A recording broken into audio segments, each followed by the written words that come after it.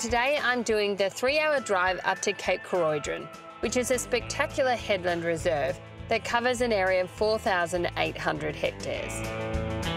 Here we are on the final day of our trip. We started off on the coast, made our way inland, and here we are back again on the Pilbara coast at the northernmost point of the rabbit-proof fence. Some days this place is absolutely calm, but today I'm literally blown away. Among all the other reasons to come to Cape Keraudren, if I needed to give you more, it's the perfect spot for boating, camping, fishing and crabbing enthusiasts. Okay, the perfect spot for me. Cape Keraudren is also a haven for marine and land animals. So my first port of call is checking in with the local ranger, David Olney, to tell me all about it. How long have you been here and what do you love about this area? My wife and I, we decided to stay here for 12 months back in the day. So we did our 12 months and we just fell in love with the whole Pilbara. And now we've recently just ticked over 5 years. It becomes a part of your life. And what do you do on your days off? I go fishing.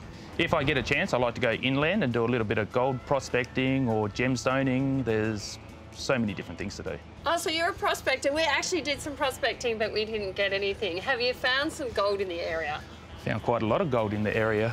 It's just one of those things that you don't tell too many people. There is word of diamonds around near the old Goldsworthy site, heading inland towards Marble Bar area as well. But it takes a fair bit to find those sort of things. So have you found any? I have found a few different rocks. We might have to have a bit more of a chat about that later on, Dave, yeah. I think. Yeah, rightio. I can't go home yet without trying just a little bit more prospecting. We might find a bit of gold. Ranger Dave gave me a spot to try. It's between Shea Gap and Port Hedland along the railway line.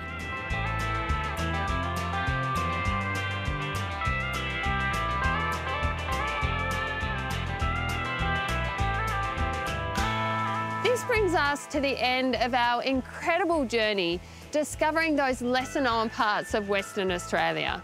If you'd like to go to some of those places and don't know how, visit the Western 4-Wheel Driver website.